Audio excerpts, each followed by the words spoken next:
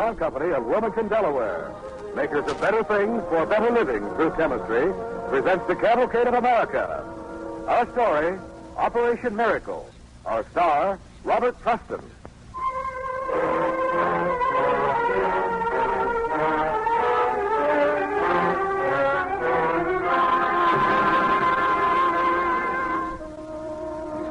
This is a story that happened to a man named Edward Ellsberg, Captain, United States Navy. His assignment, perform a miracle. It was early 1942, 4 months after Pearl Harbor. American flying fortresses were roaring off the runways of England. In the Pacific, GIs were hacking a perilous path through the jungles of New Guinea. But our story begins in Washington, D.C., in the office of Captain Edward Ellsberg. Look, Joe, diving's my business. You know that. All right. But for once, the Navy hands you a soft berth. On top of the water instead of under it. Now, why don't you relax, Captain? I can't sleep in soft berths. I'm supposed to be a troubleshooter.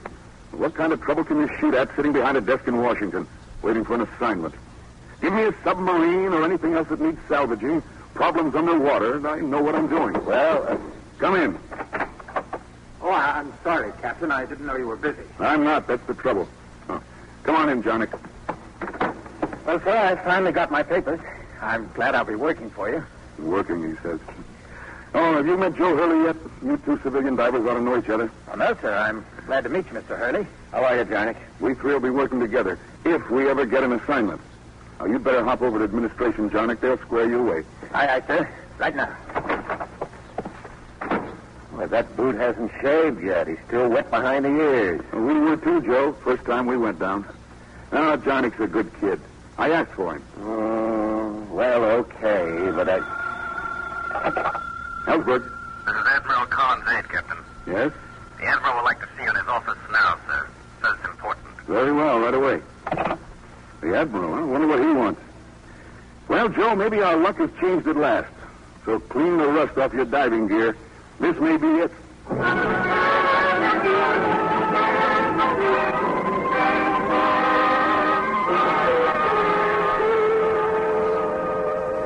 Place called Massawa?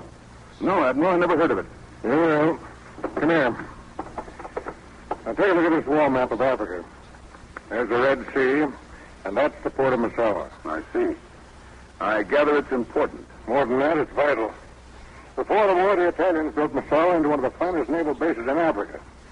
This spring, the British drove them out, but not fast enough. The Italians wrecked the base? Every piece of machinery in the port smashed. And a 600-foot dry dock sunk in the middle of the harbor. There's where you come into the operation. Oh? Yeah. And the British face some trouble, Ellsberg. And if we can't get them out, we're liable to lose the war in Africa. They've got a naval base at Alexandria, but the Nazis are bombing it constantly. Well, I can see why they need a new base, but why pick on Massawa when it's demolished? Because the closest Allied naval base is at Durban, South Africa. That's a long haul from the Mediterranean. It's an impossible haul. 4,000 miles. Well, how far is Massawa? 900. And here's where you come in, Ellsberg. You're the Navy's top salvage expert. Remember the S-51? Well, you're the only man we've got with the know-how to tackle this problem. To raise and float 600 feet of dry dock. Well, that's good news for me, Admiral. I've been on the beach too long. It's a murderous job. Massawa is the worst climate in the world. A steaming, living nightmare. But the toughest part is you'll be fighting the clock all the way. What's the time limit? We don't know. Fast enough could mean victory. Not fast enough, defeat. We can't waste a single minute. You're getting the first plane out of here tonight.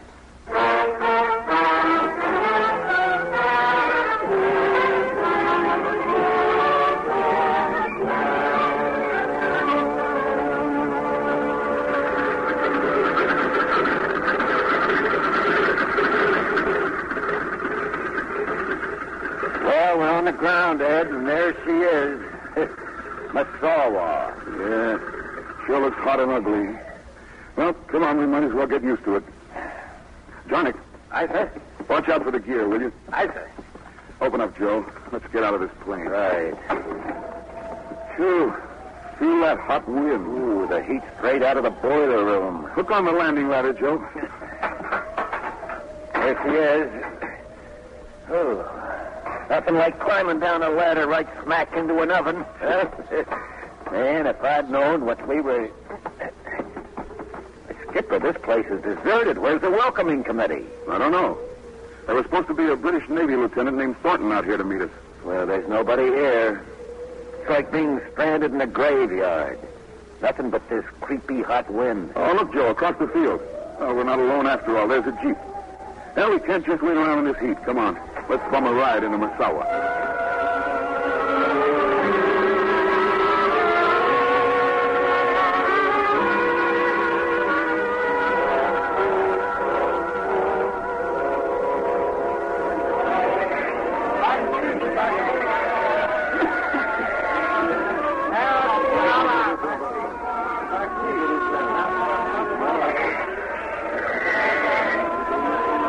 This is as far as we go, sir. Well, this looks more like a native bazaar than a naval base. It is, sir. Today's market day. And that's where we find Lieutenant Thornton in a bazaar. He's at the harbor, sir. Just down there.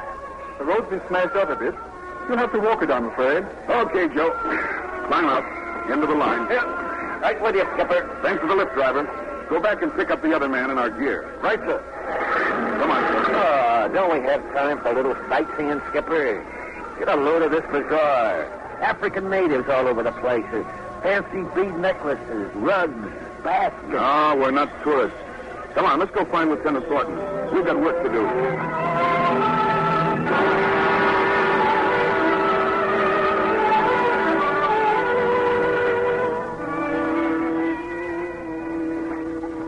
There she is, Captain. What used to be the Masawa Naval Base. Yeah, a pile of rubble. Smashed machinery. Not much to work with. Well, Thornton, I guess I shouldn't be too surprised. They told me it was bad. Is that all they told you? Well, they gave me a rundown on the problem. Including the 4 cruisers? What cruisers? Captain, 4 British cruisers. That's all we've got left. They're trapped in the Mediterranean, limping around at half speed, crying for repairs, and no place to go unless they can come into Masawa. All their hopes are pinned on you, sir. I see. Well, didn't the Italians leave us anything to work with? There isn't a single piece of equipment that hasn't been wrecked in one way or another. A happy picture. Well, we just have to put these machines together again with spit and string and sweat, that's all. I'm afraid that's not all. Our entire labor force is made up of Italian prisoners and unskilled natives. Not exactly hand-picked men, what? So the prisoners will resent us. The natives will have to be taught. Yes, a very pretty picture.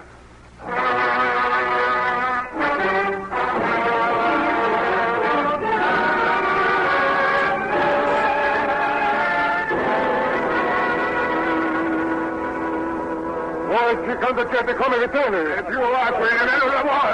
E un po' di riposo. Thornton. Yes, Captain. I can't understand this Italian. What are they grumbling about? Same complaint, sir. It's too hot to work. We're all hot, and we're all tired. But we've got to keep on until we get this machine shop operating. Give them extra water and more salt tablets. Yes, sir. Then after we get this shop going, we pull that dock up off the bottom. That ought to give them a whole new batch of complaints.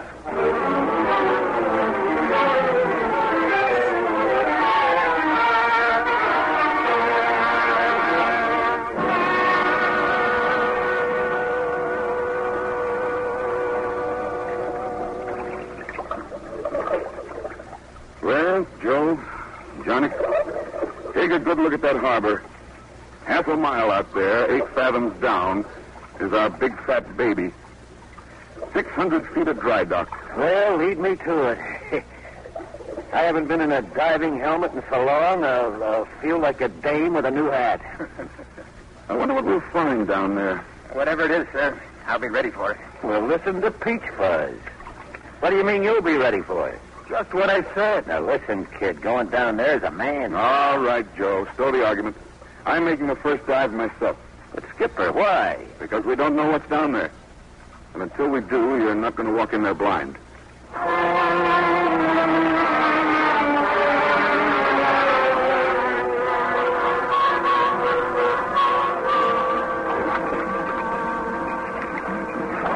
Hello, below. Hello, below. Sing out, Skipper, sing out. What's the matter with his phone? He's been down there a long time. Is something wrong? Well, you never know when you got a man on the bottom of the ocean. Darnick, how's that air pressure? Still steady, Mr. Hurley. Hell, what's he doing down there? Hello, below. Sing out. Hello, topside. Topside. There he is. Pull me up, Joe. Okay, skipper, up you come. Darnick, start the winch. Right.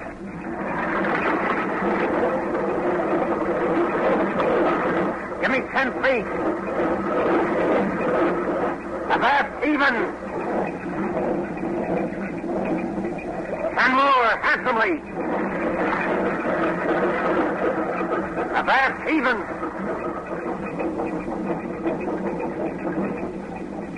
Okay, now. Slow, steady all the way.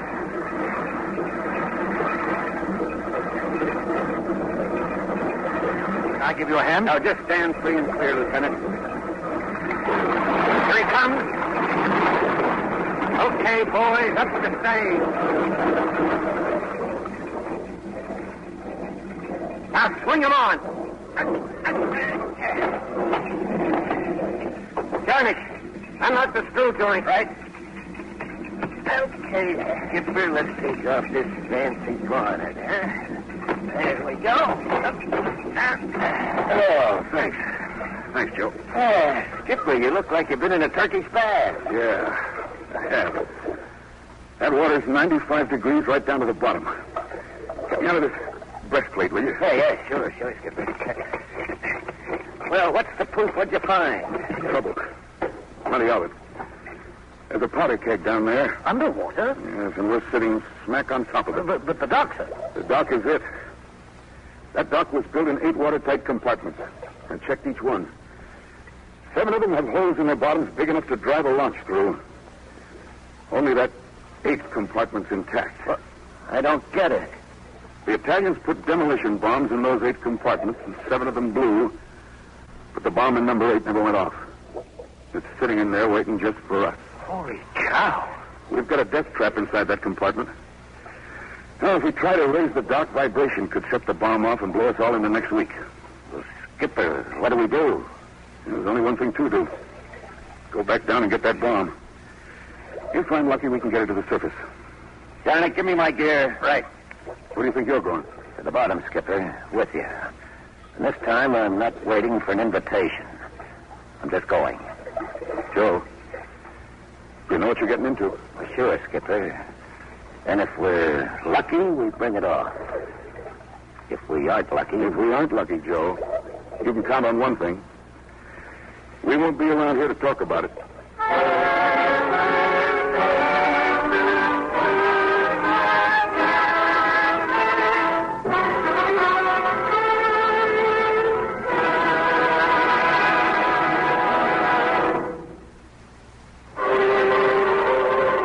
Listening to the DuPont Cavalcade of America, starring Robert Preston. And now Bill Hamilton speaking for the DuPont Company. You have to spend money to make money. Well, that old saying is certainly true of industry. Every business firm in America, large or small, buys many things from its neighbors. Just to give you an idea, in 29 DuPont plants located in the states of New York, New Jersey, Virginia, West Virginia, Tennessee, South Carolina, and Texas, home area buying for goods and services amounted to more than $123 million in 1951. During that year, payrolls for these same plants came to almost $210 million. These and many other dollars spent locally helped DuPont's neighbors, and at the same time, they helped DuPont to make better things for better living through chemistry.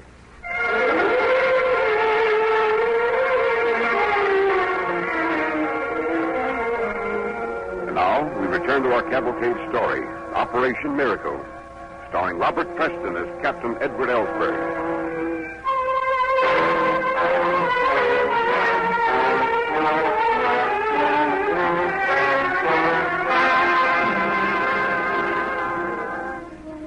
It was June 1942, and the place was Massawa, Africa.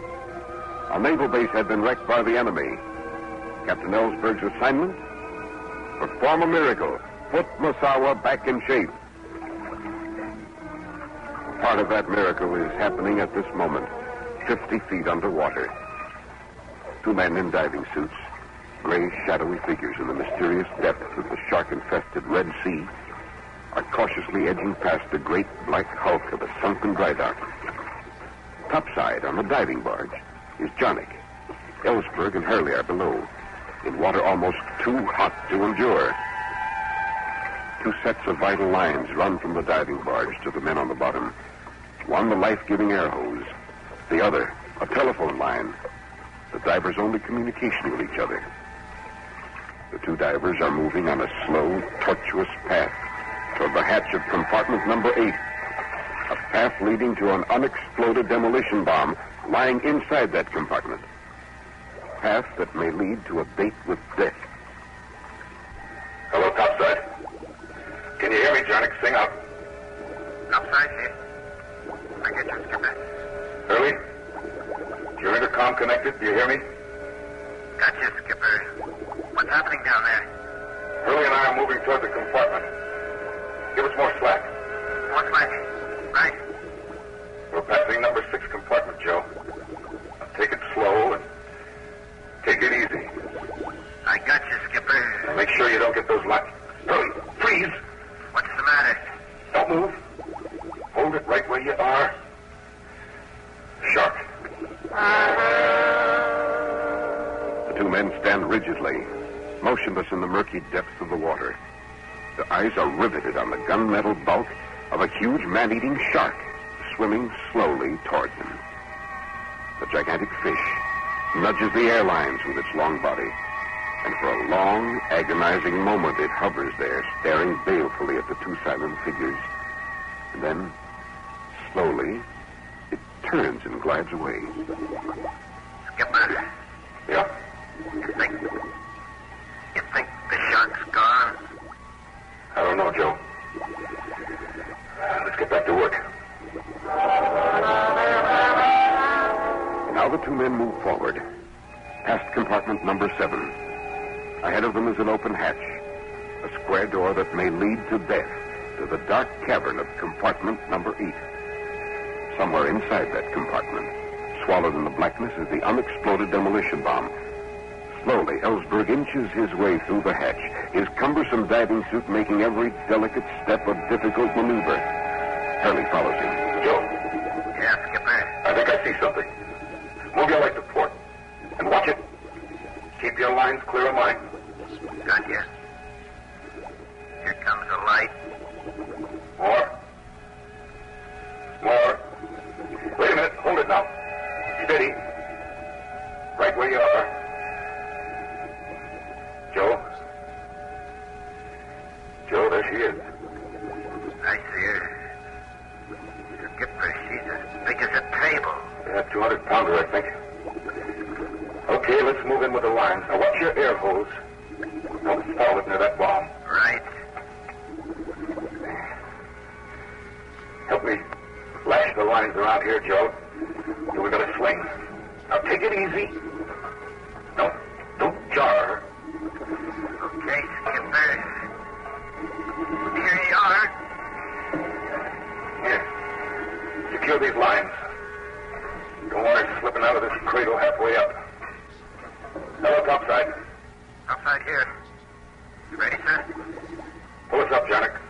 Take it slow. We have to guide this baby all the way out. Okay. Heave round. Easy now. Easy. We're almost at the hatch.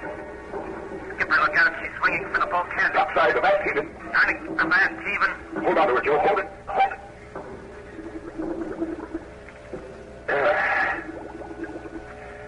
That was close. Now let's aim her for that hatch again.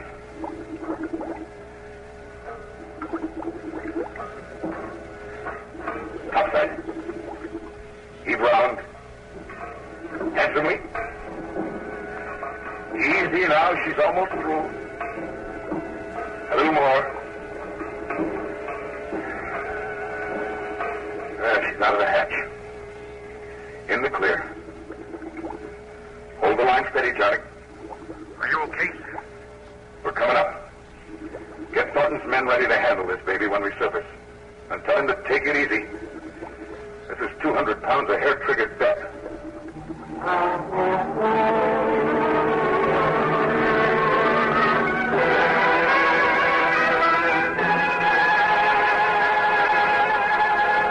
Okay, let her go.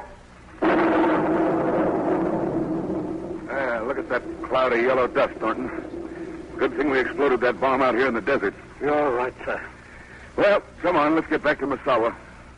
We'd better... What's with the wind all of a sudden? A part of Masawa's dubious charm, sir. We call them desert sandals. They're not serious. Well, we better head for town. Jarnick, you all set? Wait a minute, sir. Come on, Thornton, let's wait in the Jeep. Well, we better hurry back and raise that dry dock. It's going to be quite a load to haul up with a crane. How do you propose doing it, Captain? We don't. She's too big to budge with a crane. Let's go, Jarnick. But if you can't haul her up... We'll float her up. But there are holes in the bottom of 7 of the compartments. Well, lucky for us. No holes in the sides. But I still don't understand. Now, look, Thornton. Imagine a tin can with a hole in one end of it. It's sitting on the bottom of a lake. If you put air under pressure in that can, it pushes the water out. And then what happens? Oh, I suppose the can rises to the surface. Oh, I see. Exactly. Hurley, come on the double. Right, sir. That dry dock is just 8 big tin cans. We run air hoses down and start pumping. As soon as she floats to the surface, we patch those holes in the bottom of each compartment and she'll stay on top. It's a tricky job, but... Say, this wind's picking up. Does it ever get worse than this? Occasionally, yes. Quite a bit worse, in fact. Oh, that's great. Come on, you guys. I hadn't figured on wind to kick up waves. We're going to have enough trouble without that. All set, Skipper. Good. Let's go. Hurry, we got to beat this wind.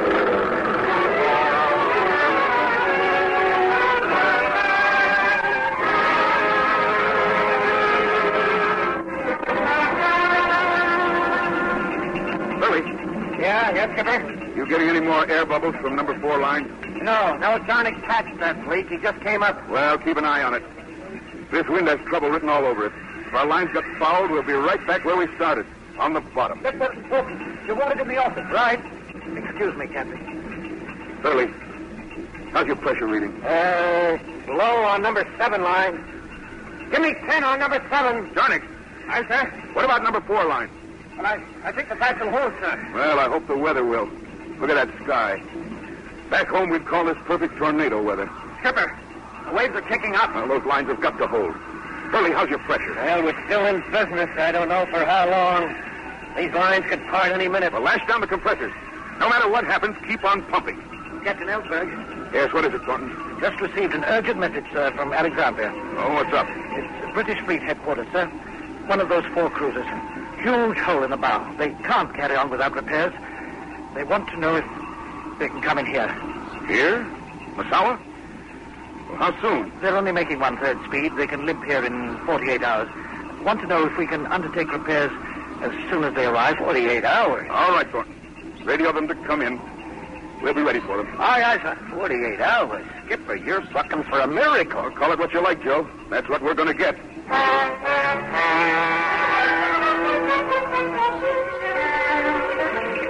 All the foremen here? Now get this. I know this heat's murder. I know we can't keep going in it, but we will. From now on, this operation goes on a 24-hour round-the-clock schedule.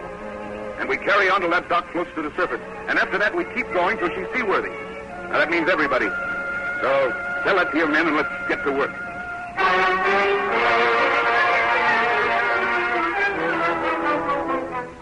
Skipper, she's coming up. She's coming up. Stand clear, men. Stand clear.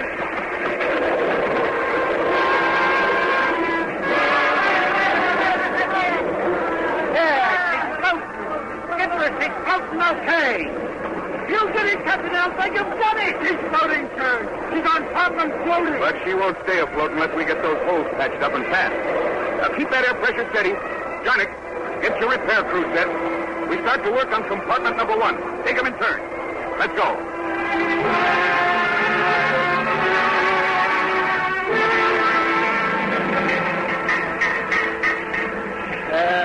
Skipper, I've been through some nightmares in my life, but this job wins the prize. Well, here's your prize, Hurley. Yeah, what is it? A salt tablet. Oh, can you spare it? Captain Ellsberg. Yes, what is it, Thornton? Here, take a look through my binoculars. Oh, what's up? Look toward the mouth of the harbor. Well, I still... What is it, Skipper? Yeah. How about it, sir? Are we ready? Can we handle the job? Yes, we're ready, Thornton. From here on, we can handle anything that can make it in. Masawa's back in business for good.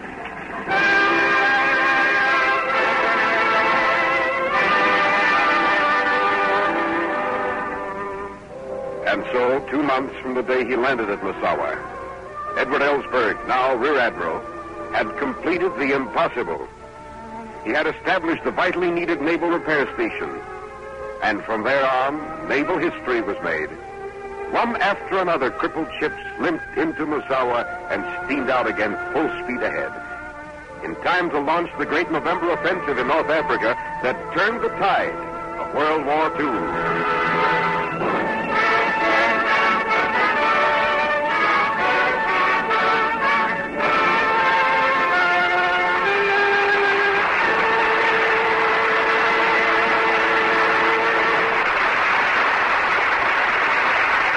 Thanks to Robert Preston and the Cavalcade players for tonight's true story. Now, Bill Hamilton, speaking for the DuPont Company. We have learned to expect heroic deeds from the men who go down to the sea in ships, as in the story we just heard. Here's another such episode. Last July, a bad fire broke out on the dock of a West Coast oil refinery and rapidly spread to a tanker that was unloading. The captain realized that if his cargo exploded, it would play havoc, not only with his ship, but also with people working nearby on the shore. He called for volunteers to help him take the ship out into open water. And when the burning tanker was anchored offshore, all hands manned the fire hoses. Observers on the dock could see black smoke pouring out of the bow and greedy flames licking the edge of the boat deck where the brave men stood. It seemed impossible for anyone to remain there long, but the firefighters stood their ground and saved their ship. An important factor in saving the tanker was the material that covered the boat deck. This material, a cement composition containing neoprene, DuPont's man-made rubber, was put there to provide a non-skid surface and to protect the steel deck against corrosion. Fortunately, the material also proved to be flame-resistant. Neoprene, the first general-purpose synthetic rubber made in the United States, was manufactured in 1931 after years of research by DuPont scientists. Neoprene is particularly resistant to attack by petroleum products, oxygen, and sunlight. That's why it is used on oil tankers, in the oil fields, and around refineries. On a burning tanker, it helped to save the lives of valiant men, to say nothing of vessel and cargo. Neoprene is one of the DuPont Company's better things for better living through chemistry.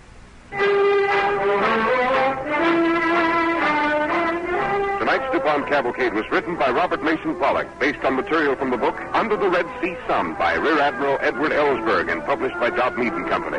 Original music was composed by Arden Cornwell, conducted by Donald Voorhees.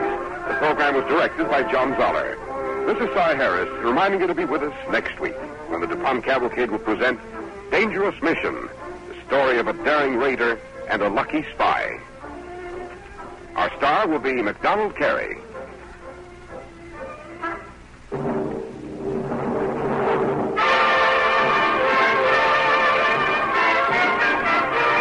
The DuPont Cavalcade of America came to you from the Belasco Theater in New York City and is sponsored by the DuPont Company of Wilmington, Delaware, makers of better things for better living through chemistry.